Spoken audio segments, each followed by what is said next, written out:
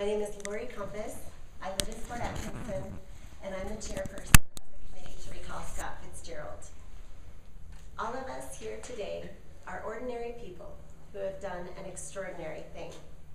We're here to announce that together we have exercised our constitutional right and collected enough signatures to recall Senate Majority Leader Scott Fitzgerald. Oh.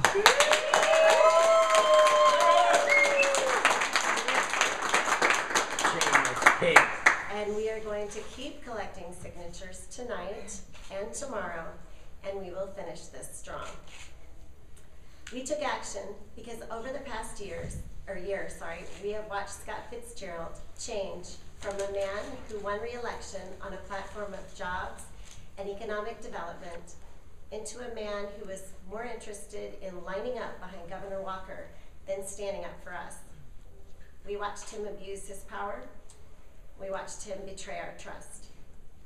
We watched and we took action. We started this work with no organization and no real plan, just the will and the determination of a committed group of people all across the 13th Senate District. I am so happy to be here with just a few of those people today. Somehow this movement or campaign or whatever it is has grown from what some said was a crazy idea into a community of citizens who are taking positive action to regain their voice in the legislature. We've had farmers driving from farm to collect signatures. We've had guys camping out in their yard. We've had moms looking over city maps like generals, plotting and planning the best canvassing routes. And all of us were united by our common belief that government should be responsive to the will of the people. We have developed a diverse, widespread community of people who might never have met any other way.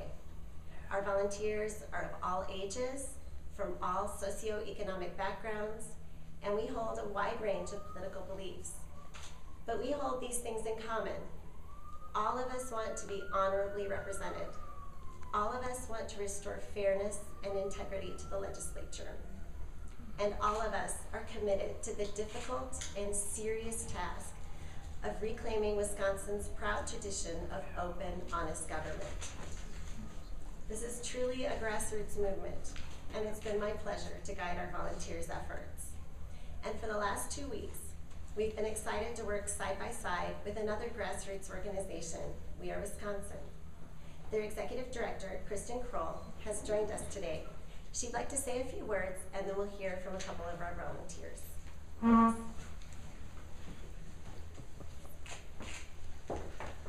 Good morning. My name is Kristen Kroll, and I'm the proud executive director of We Are Wisconsin.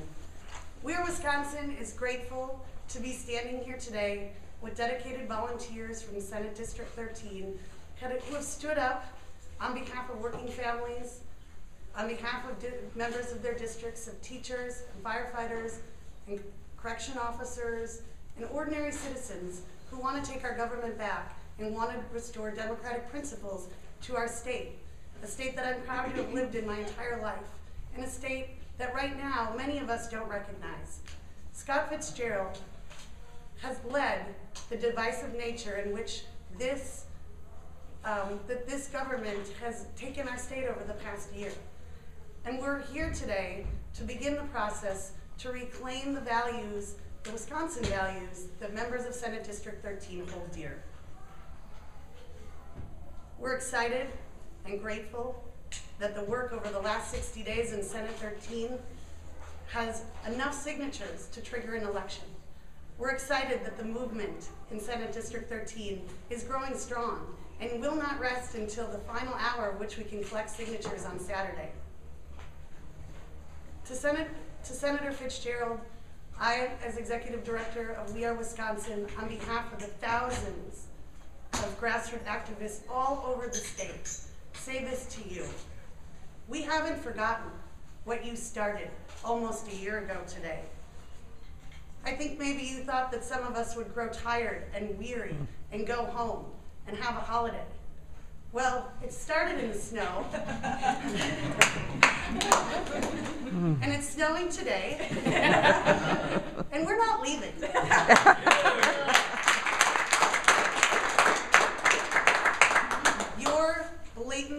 power grab united us around a common vision of a better Wisconsin, of a Wisconsin where my 4 children can look at their government and say, we're proud.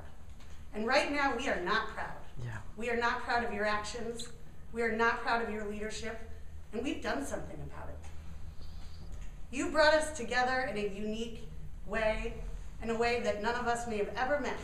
And for that I say thank you. And thank you for uniting a fire in us to really stand up for what the values and principles of this state are.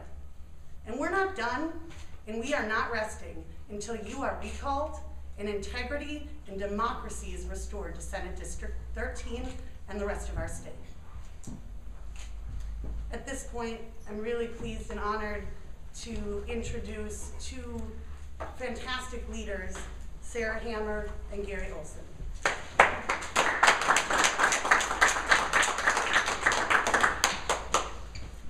My name is Sarah Hammer. I'm a mom, a wife, a private sector RN from Fort Atkinson. And like many Wisconsinites, I worked 2 jobs last year to make ends meet. When the opportunity to recall Senator Fitzgerald and Governor Walker came up, I quit one of my paying jobs so that I could dedicate more time volunteering to this effort. That's how strongly I believe in it. I became determined to recall Scott Fitzgerald almost a year ago when he went on Fox News and told the world he was pushing through the anti-collective bargaining bill to weaken Obama's chance at a 2012 re-election and admitted it had nothing to do with repairing Wisconsin's supposed budget crisis. I thought to myself, you would take away the rights of over 100,000 public servants to gain political power? That's just wrong. I'm not in a union, nor is my husband, but as a nurse, people trust me every day with the people who are most precious to them. It's my duty and my passion to care for those people. And so I won't sit idly by while Scott Fitzgerald and Scott Walker kick tens of thousands of Wisconsinites off Badger Care. As a mom of young children, I won't be silent while they devastate our public schools. As a citizen, I will stand against the backdoor dealing brand of shady politics with which Fitzgerald and Walker infected our state. I've knocked over 700 doors myself this past week to give homebound individuals being devastated by these cuts to healthcare a chance to have their voices be heard. I take their names and addresses and phone numbers, and I plan to revisit them to make sure that they also vote in the next election as well. And I'm Gary Olson, and I'm here not because I'm unique. I'm here because I'm just the opposite. I'm just a person who was born and raised in Wisconsin, and I live out in the district that Senator Scott Fitzgerald calls our area. And I'd like to thank some of his staffers for being here. I kind of hoped he would have been here today. Because I'm a lifelong Wisconsinite, and I'm also a lifelong Republican. I have voted for this man. Not once, not twice. I voted for him and supported him. And when things went differently this year, I met with him. Now that was not an easy process, but I met with him. And it was so difficult to listen to what he had to say. I thought here we were, both Republicans, both military men, but then I started to realize, unlike him, I was born and raised here my whole life. Unlike him, I have been to the combat zone twice, unlike him. I'm not angry with him. I just wish he would have changed. I told him that. But as I told him that face to face on different occasions, he made it very clear to me that the interest that I had, the concerns that I had in trying to restore democracy and bring back the Wisconsin that I know, to bring back the GOP that I know, not this far right. My dad never brought me up with that. But to bring that back, he wasn't interested. He made it very clear to me that his special interest groups and his money from out of state were more valuable to him than my family and I. Okay? Scott, I'm not angry with you. And I should say, Senator, I'm not angry with you. But I'm disappointed, and I need to protect my family and our way of life. And you know what? I'm not going to run against you as you encouraged me to do that day in this office. But I will tell you that I would relish the opportunity to do a public speaking engagement with you. I would love to do a public debate. I'm just an average person. I will take you on any day just to show the hypocrisy in what you say. Please, staffers, take that back to him. Thank you.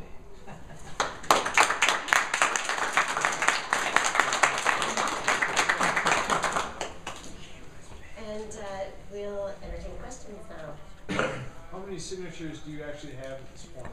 We're not giving out the exact number. The minimum required is 16,742, and we have reached that number. How much over that number? Can you give a percentage or? I think that we're excited about filing on Tuesday and letting the world see that. And so we'll keep you in suspense for a few more days. Senator Fitzgerald filed his complaint yesterday claiming that the 60 days should end today rather than tomorrow.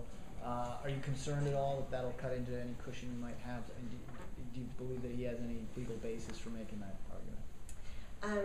This just seems like an attempt to try and silence the thousands and thousands of people who have spoken up for this, and I'm not concerned about it at all. Lori, are you considering a run against Senator Fitzgerald if this actually does trigger an election? No, that's not why I started this, no. Is there someone that you believe will step up, or someone that you would like to support, given that you were the chair of this effort? I'm not really part of the conversation, you know. I mean, I assume Democrats are talking and Republicans are talking and all of that, but I'm not really part of all of that. Aren't you going to need a candidate soon, given the short window that the campaign would have? Sorry. I'm not sure what the timing is going to be like. My sense is that Scott Fitzgerald is a powerful man with a lot of money, and I would think that whoever the candidate is would want to wait until the last minute, because the month's going to start flying the minute that person announces. So, you know, I would think whoever it would be would want to wait until the last possible minute. Have you worked with the Democratic Party or United Wisconsin at all on this effort? The volunteers at the local level have put our petitions on their clipboards. We've had our boxes in their offices. So like the Jefferson County office has a little box for our blank petitions and a box to collect the signed petitions. But no, other than that, that's been it. And the Dodge County office too. And grassroots offices all over.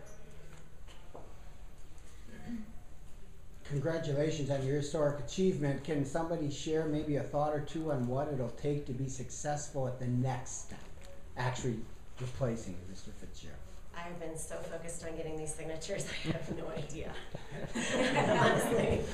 I would say, though, in addition to that, the amount of folks that are out day to day participating in this is historic. And as someone who's lived in this state my entire life, the number of volunteers, the number of trained leaders and activists is something we've never seen before. And so I think, you know, the base exists. And the sheer number of signatures exists that if mobilized successfully, if I were Senator Fitzgerald, I would be very nervous. This is a very serious group of individuals that come from all backgrounds. This is not, this is a group that includes a lot of Republicans and independents. And so in order to be successful, it is to keep this coalition going, active and strong, united against sending Senator Fitzgerald home. How many volunteers were involved in this effort? I honestly have no idea. It seems like every day people crop up in other places. And 10, 300, 4,000? Oh, hundreds. Hundreds and hundreds. You know, just going through the signatures and looking at the names, you see the same names over and over again. You know, really dedicated people like me. But then also, I'll get something and say, oh, you know, it looked like somebody went home over Christmas. You know, maybe they went to college in Madison and went home over Christmas and collected signatures from their family or neighbors. So it really is incredibly diverse. We can say, though, that last weekend alone, over 500 individuals signed up for volunteer shifts, participated in district, and were out just last weekend. So it is hundreds, not 50. What's the nature of the relationship between We Are Wisconsin and this recall committee? Do you want to? Yeah, I mean, I think We Are Wisconsin is an organization, an independent political organization that is really about bringing the voices of the grassroots organizations and citizens of the state together. And we share a common vision for what that looks like in terms of restoring democracy to Senate District 13. And we've been proud to do what we can to help mobilize our volunteers to support the great effort that this team and Lori's leadership have pulled together. So it's been a mutual partnership with a lot of respect a lot of enthusiasm, and we look forward to continuing to work together in the coming months. At what stage did We Are Wisconsin get involved in this effort? 2 weeks ago. Yeah, we formally got engaged within the last, several weeks. Around the new year. And has We Are Wisconsin been involved with signature gathering in any of the other recalls? And at what point We did you have start on that? we have grassroots activists that are participating in all of the different recall elections and the other Senate elections as well.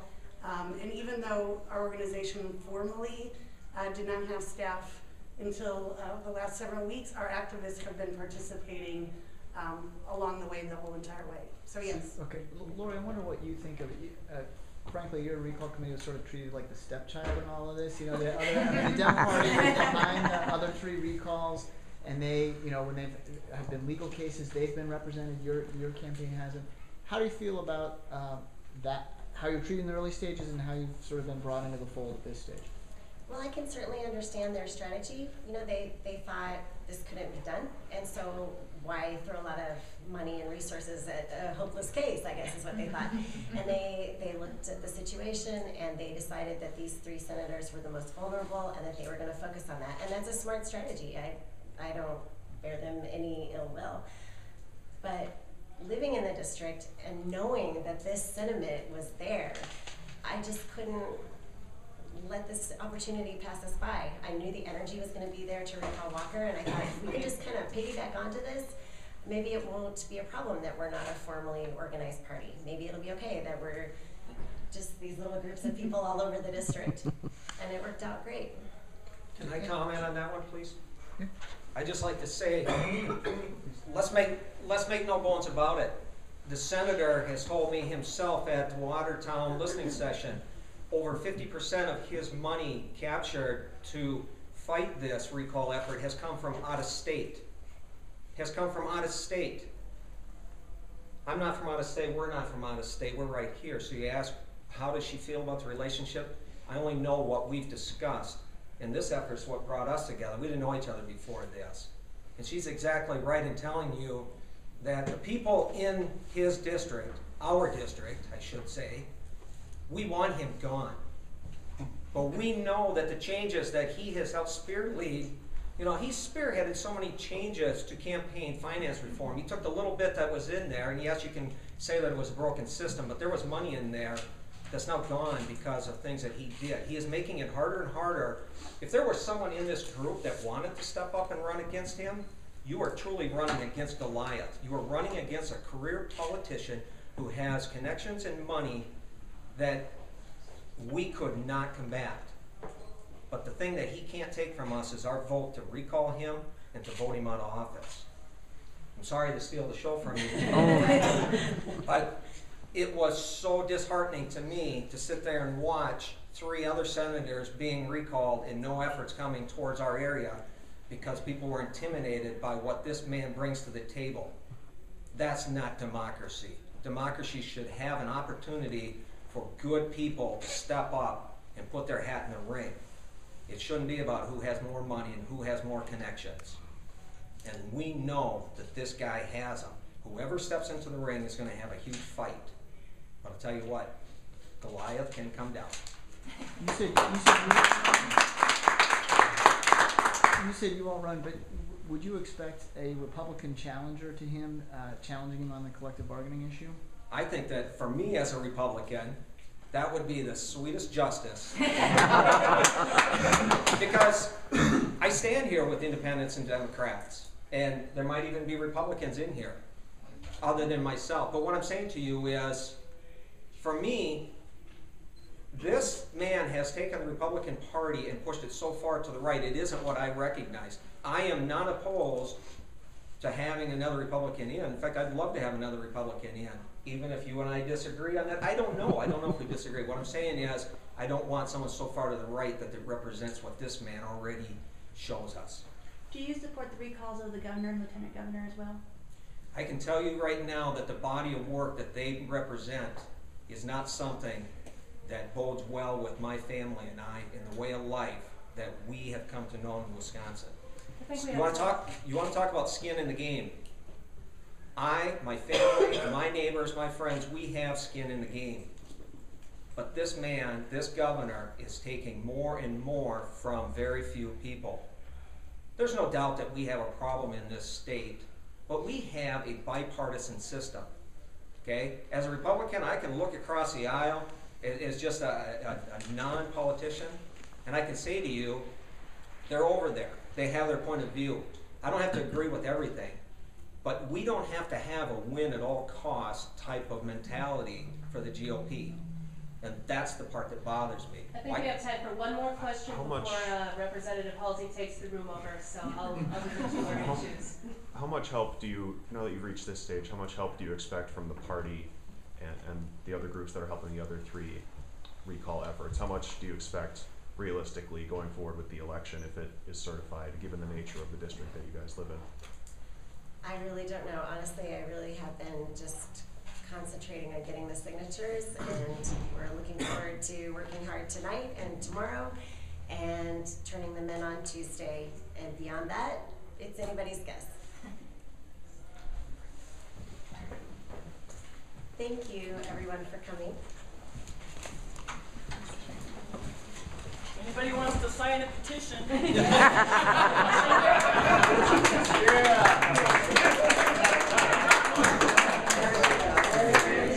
Yeah.